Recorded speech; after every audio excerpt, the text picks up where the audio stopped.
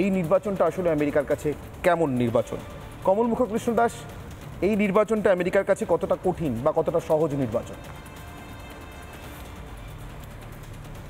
ধন্যবাদ আপনাকে আমাকে লাইভে আনার জন্য, আমাকে সুযোগ দেওয়ার জন্য। আমি আপনার শ্রোতাদেরকে এবং আপনার যারা ফলোয়ার এই চ্যানেলের তাদেরকে আমি অভিনন্দন এবং শুভেচ্ছা। তো আমি ব্যক্তিগতভাবে আমেরিকাতে গত 30 বছর ধরে আছি।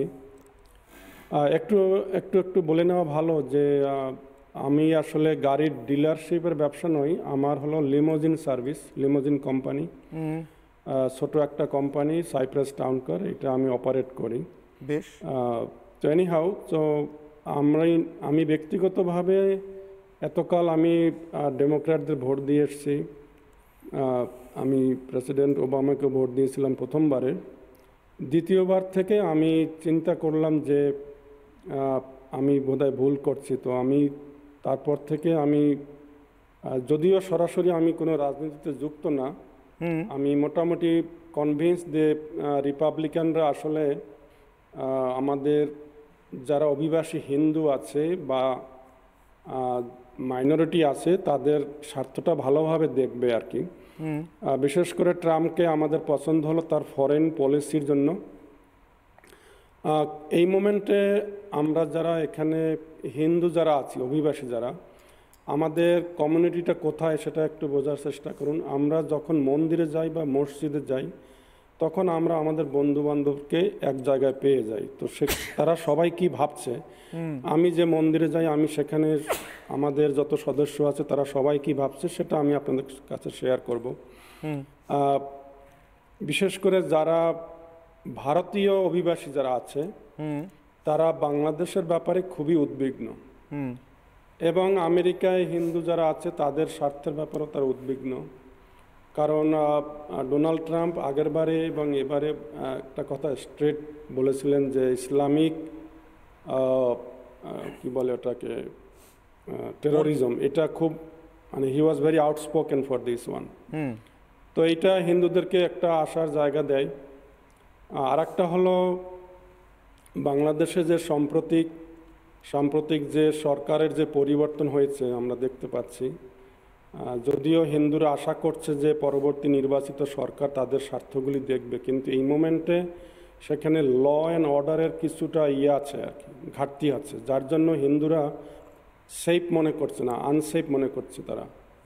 এবং সবাই এটাই ভাবছে যে বর্তমান যে সরকারটা এসছে এখানে বাইডেন অ্যাডমিনিস্ট্রেশন সরাসরি জড়িত, কারণ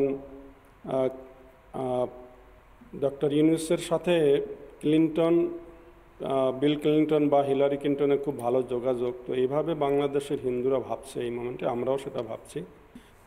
তো যাই হোক, যেটা আমরা চাচ্ছি যে যদি ট্রাম্প জিতে তাহলে একটা স্ট্রং মেসেজ দিতে পারবে বাংলাদেশের যে সরকারই আসুক, যাতে মাইনরিটিদেরকে, কারণ এই ক্ষেত্রে আমরা দেখছি যে বাইডেন অ্যাডমিনিস্ট্রেশন একদম চুপ ছিল আর কি।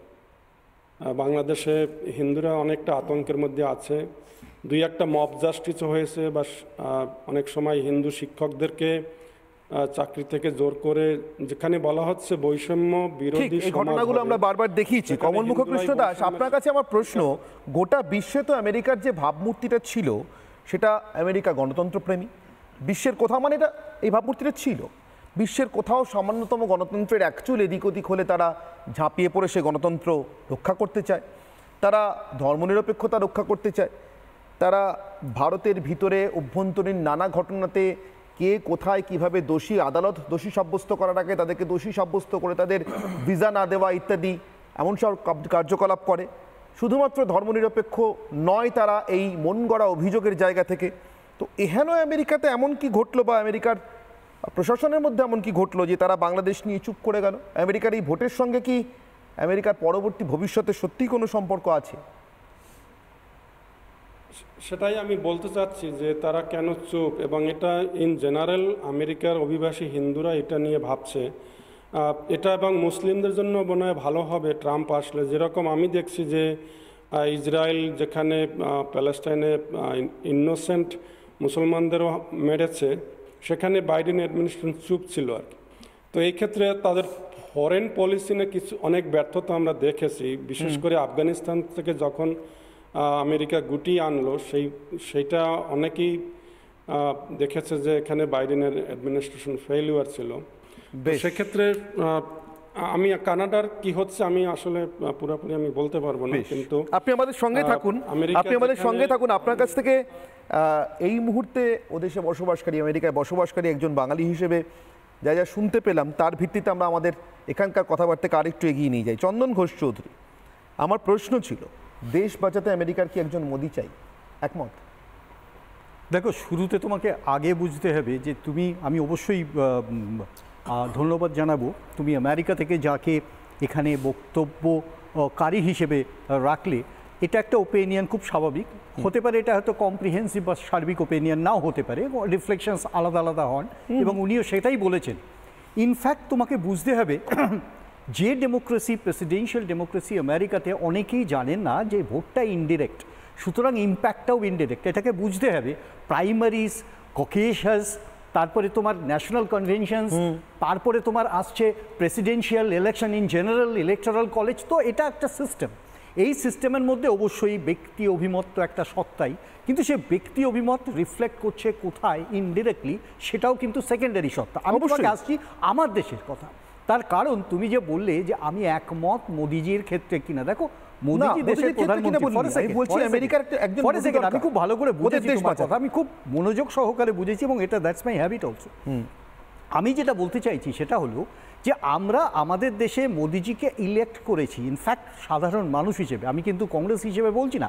He is accepted as a prime minister. First 2014 পর উনি ইলেকশন জিতেছেন 2019 এবং 2024। যদিও 2024-এর ইলেকশনটা একটা ক্রাচ নির্ভর, একটা সার্টলি অ্যাবসলিউট মেজরিটি পাননি, সুতরাং পপুলার গ্রাফে ডাউন সাইজিং পপুলারিটি, এটা নিয়ে কোনো সন্দেহ নেই। সুতরাং আমি অ্যাকসেপ্ট করছি কি না করছি, সাধারণ মানুষ সারা ভারতবর্ষে প্রমাণ করেছেন মোদিজি ঠিক 2014 বা 2019-এর মতো অ্যাকসেপ্টেড নন।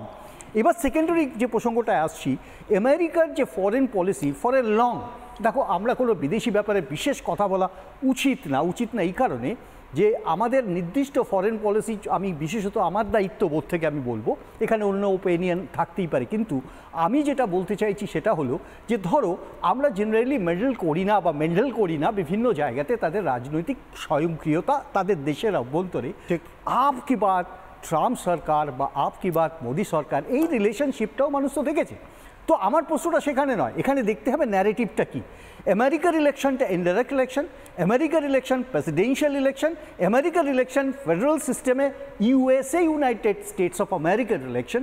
সুতরাং এই প্রসেসে দাঁড়িয়ে তাদের ট্রাম্পের তো একটা দীর্ঘ সময় ধরে তার রেসিস্ট মনোভাব, এটাও মানুষ দেখেছেন। দ্বিতীয় প্রশ্নটা আসছে যে ট্রাম্পের বর্ণবৈষম্যতা আছে, আমি এখানে শেষ করি। একটি জায়গাতে তুমি দেখবে মেক্সিকো ওয়ার্ল্ডটাও তার থেকে বড় একটা inhuman approach to the immigrants আছে, কিন্তু ইমিগ্রেন্টস আইনও কিন্তু স্বীকৃত আইন, রিফিউজি আইনও কিন্তু স্বীকৃত আইন ইউএনএতে, সুতরাং অস্বীকার করে লাভ নেই।